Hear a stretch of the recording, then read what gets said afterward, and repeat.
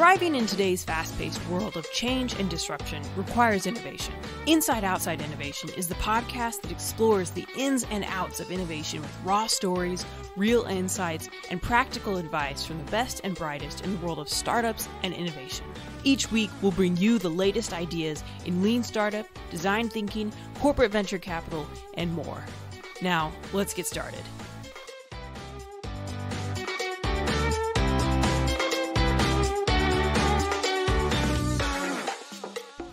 So, welcome to another episode of Inside Outside Innovation, the podcast where we take a look at corporate innovation and everything else going on in the world of co-working, venture capital, and startups and fun stuff like that. Today, we've got a great guest. I'm very excited to talk to Liz Elam. She is well known in the co-working space. She's a Texas A&M grad, which us Nebraskans won't hold that against you. You worked for Dell for 15 years as a global account manager. And then my understanding is you spent a lot of time on the road, and through that, telecommuting and everything else, you said, hey, there's a need here for something called co-working. And you set out and in Austin put together Link Coworking, and then secondly, in 2012, started Link 2, which is another co-working space.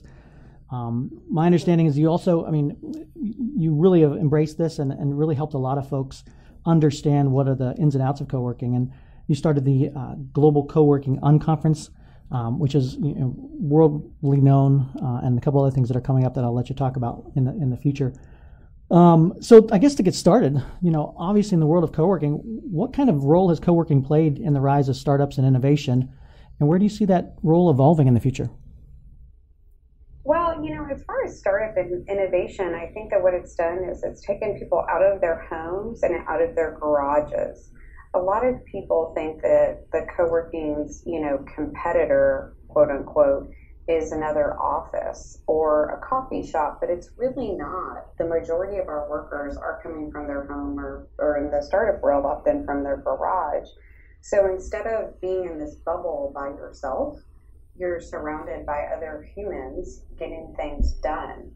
And you're able to bounce ideas off of other people. You're able to hear about, an innovation and an app that maybe you wouldn't have heard of if you were sitting in your home having a conversation with your cat. So I think that what it's really done is given a home to all of these people that are working independently. People are choosing to work independently in droves like we never have before. Mm-hmm. And, one of the reasons we're all so, quote unquote, busy is because we have all these choices now. And, working from home sounds super awesome at first until you actually get there and realize you're alone. Exactly. So what are some of you've been early in the scene, so what are some of the things that you've seen kind of evolve from, again, I think a lot of people think of co-working as starting out as like freelancers, kind of, gathering together to talk and work in the same room. What kind of evolution have you seen in the world of co-working? Wow, it's been absolutely amazing because, when I entered the market, there were probably a few hundred spaces in the world. Now it's growing so fast. We don't think our numbers are totally valid, but we think it's over 10,000 spaces in the world. And, they are just, the growth has been phenomenal. So when I opened my space in Austin, there were 4 other spaces that could be considered co-working. Of those 4, 2 are left, but another 32 have entered the market. Wow. Yeah. And that's just in little old Austin, Texas, where we have 2 million people. Go look at a London or a Shanghai or a Hong Kong or a Sydney, and it's out of control. The density and the amount of co-working spaces is just, the growth is phenomenal. And then along with that growth comes, the rise of a behemoth. And in this industry, that's WeWork. Mm-hmm. And, WeWork has really done a good job. Their reach is unbelievable. Their growth is phenomenal. They're very well funded. And now we're also starting to see some more kind of franchise models. We've got Industrious on the heels of WeWork, and there's a lot of up and coming brands right now. Lots of specialization is happening, as it would in any trend. So, is there co-working spaces for lawyers? Yep. Is there co-working spaces for knitters? Yep. Are there co-working spaces for fashion designers? Yep. So there is a lot of specialization as well. And then I think, the other thing that's interesting is we're seeing a lot of chatter and enthusiasm right now is from corporate America. Mm-hmm. They know that they have a disengaged workforce.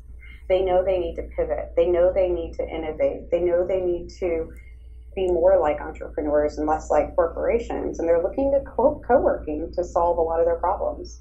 So talk to me a little bit more about that. How do you see corporations engaging with co-working spaces? Are they just giving their employees access to these spaces? Are they creating their own? What are you seeing? A little bit of all of that. They're definitely sending people into the co-working spaces, which is awesome. But it's interesting because we usually have to kind of train people how to act in a co-working space if they come from a corporation. And then... Unpack that a little bit. So tell me a little bit about... Yeah. What are the differences that you're seeing in the coworkers themselves? That they need to learn that it's okay to talk to other people. They need to learn that they are in a shared environment and that they can't come take over a particular part of the space, that they actually need to integrate into the space. I think they're so used to having, this is my desk and this is where I live and I'm going to put all my stuff here and quote unquote unpack. Well, in an open co-working space where we all share the same space, you don't get to own a particular space unless you're paying for a dedicated desk or an office. Mm-hmm. So they have to be taught kind of how to play well with others. What are some of the kind of forward-thinking corporations doing with regard to that? Again, what are some best practices, I guess, if you're a corporation saying, hey, we know we need to embrace some of this co-working, what are some of the things we should be thinking about? Right. Well, I think the first thing they should do is go educate themselves, and they're doing that. Of course, I don't think it's surprising at all that, one of the industries that's really looking at this very thoroughly is corporate real estate industry. They're freaking out because they have all this space and they don't have people to occupy it, so they're looking at co-working to solve their problem. Well, then they start looking at co-working and they think, oh, well, this is great. We'll put in some fancy furniture and we'll call it co-working and that's how we'll fill up this space. And it's so much more than that. If it were that easy, we'd have 1 million spaces, not 10,000. Mm-hmm. There's a lot of moving parts because, we're in the hospitality and happiness industry. And sure, it looks pretty simple from the outside, but it's very complex because you're dealing with humans. Mm-hmm. And humans have needs, and humans have wants, and humans have things that they think they must have, and you're trying to change some of that behavior, get them to integrate and converse and build a community. And that's the thing that's so hard for corporations and companies like Regis to understand, is that it's about community. That's why we've seen this amazing, unique growth. Yeah, it's more than just the space. It's about the programming and the training and the collisions that happen in that space as much as the space itself. Yeah, we like to call it accelerated serendipity. Mm-hmm. So talk a little bit about, again, the evolution. Again, it used to be where people got together and worked in the same space, but then you saw the better co-working spaces adding in training or programs or workshops or academies and other ways to get smart people together learning and working together. So talk a little bit about that and some of the things you're seeing there. Yeah, we are seeing, a lot of evolution as far as programming, and also seeing companies branch out of co-working spaces and, just do training programs or just do events. And event spaces are actually very much on the rise. We've also seen co-living kind of branch out of co-working, and also this huge rise of the digital nomad. And you know what? When you're traveling around the world, you need some place to work. Where do you go work? If you're a digital nomad, you go to a co-working space. Mm-hmm. So there are a lot of periphery things happening around co-working. And, there are a lot of innovations still to come. There's basically an endless supply of people that need space to get things done. So, one of the things that we really kind of preach as an industry is that you're not a competitor, you're a collaborator with the other people in your industry and in your town, because there's plenty for everybody. So talk a little bit about some of the changes in the technologies and the tools that you're seeing in the co-working space. That's actually a really great question and very interesting. As an operator who started out 6 years ago, and I now have actually 3 spaces. I opened my 3rd space this month. Congrats. Thank you. In the beginning, there was, I think, one operator making software for co-working. And we just held GCUC, which is the Global Coworking Unconference Conference. We just call it GCUC for short, in LA in May. And I think we had 8 or 10 different companies there that are creating software and sometimes hardware as well, just for the co-working industry. And that area is on fire because there are so many innovations that could help people to connect and build community and hire each other and work together and create things together. And one of the things we need are better tools to do that. Go ahead. Sorry. In the past, there were very few options and they weren't awesome. And now we have a lot of really amazing products coming on board.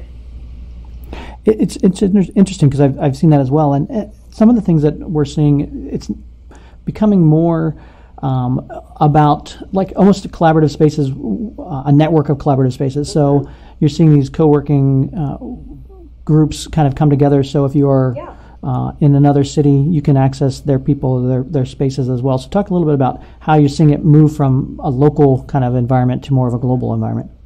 Yeah, well, that is interesting. I was one of the founding members of the League of Extraordinary Coworking Spaces, which we call LEXC. And LEXC allows you to travel with your co-working membership. So if you're a member of Link in Austin, Texas, you can go to Bureau in Miami and work there. You can go to Grind in New York City. You can go to Blank Spaces in LA. You can go to Common Desk in Dallas. So there's the LEXC network. There's also a worldwide co-working visa program, and LEXC has also recently gone global.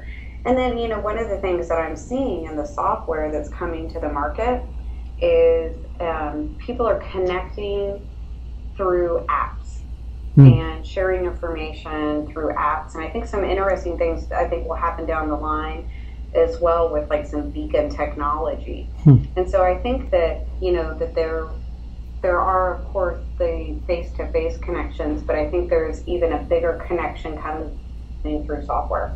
Amazing. So can you talk a little bit about, so if I'm in the market for a co-working space, what are some of the things I should be looking for, picking and choosing the best ones? Yeah, I think, the first thing you should do is do a Google search and, then go visit a bunch of websites, see which ones you want to go visit that makes sense for your commute, and then go to all of them. It's just like the different flavors of ice cream, try them out and figure out which one you want. And a lot of spaces offer a first day for free, so you can check it out before you sign on the dotted line, and that's a really good way to get a feel for the space and see if it fits you. And, I think the thing is oftentimes people are, worried about turning somebody down, but I think the thing is if somebody doesn't fit in your space or if they're clearly not jiving in your space, you can help them find the right space. If you come into Link Coworking and you're like, look, I want to get connected to VCs, I'm going to launch this product, I want demo days and hackathons, I'm going to send you somewhere else because that's not our vibe, that's not our energy, that's not what we're doing. But both Tech Ranch and Capital Factory and possibly WeWork have some of those things, and that's where you should go. So, there's different spaces with different flavors and different attitudes and different programming, and just, go try some out and figure out what the best one is for you. That's great advice. I think the last thing I want to talk about is, you mentioned your global conference and that. I know you have another one coming up here in China. So can you talk a little bit about that? Yeah, well, as coworking has exploded, the conference series that I run has as well. So we started out 5 years ago kind of as a follow-on to some South by Southwest programming, and we had a little half-day unconference here in Austin in 2011.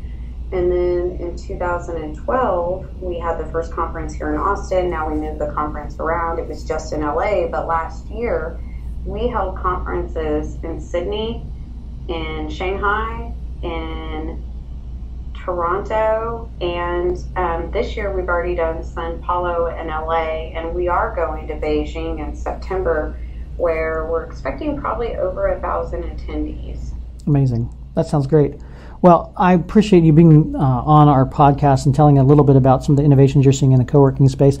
If some of our audience wants to get a hold of you or find out more and keep in touch with what's going on, what's the best way to kind of reach out or stay connected? Yeah, there's a couple of different ways because I run a couple of different things. You can always email me at liz@linkcoworking.com or liz@gcuc.co.